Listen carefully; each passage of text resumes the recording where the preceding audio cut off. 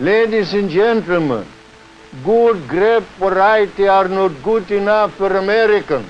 You Americans deserve only excellence. In the time when nobody thought it was possible to grow vinifera, Konstantin proved them wrong. This is my duty as scientist, and this is my duty as American patriot. At the age of 63, most Americans would be thinking of retirement at that age, and he was building a winery from the ground up. He was a PhD in viticulture, and he pioneered the introduction of the European wine grapes to this region. Most of us are doubters in life, and it takes a few believers like a Henry Ford, and I don't want to compare my father with the Henry Ford, but he pulled something off that people thought was not possible. He never really viewed the winery as a business venture. He viewed it as an experimental station and wanted to prove to the world that we could grow the classic vinifera European grapes. I have introduced these grapes here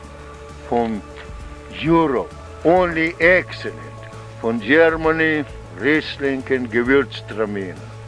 From French, Pinot Gris, Pinot Chardonnay, Pinot Noir, Cabernet Sauvignon. From Russia, Rkatsiteli, Saperavi. Visitors have told me wonderful stories over the years, and it's very rewarding to now see sometimes second and third generations of families that perhaps father or grandfather met my grandfather.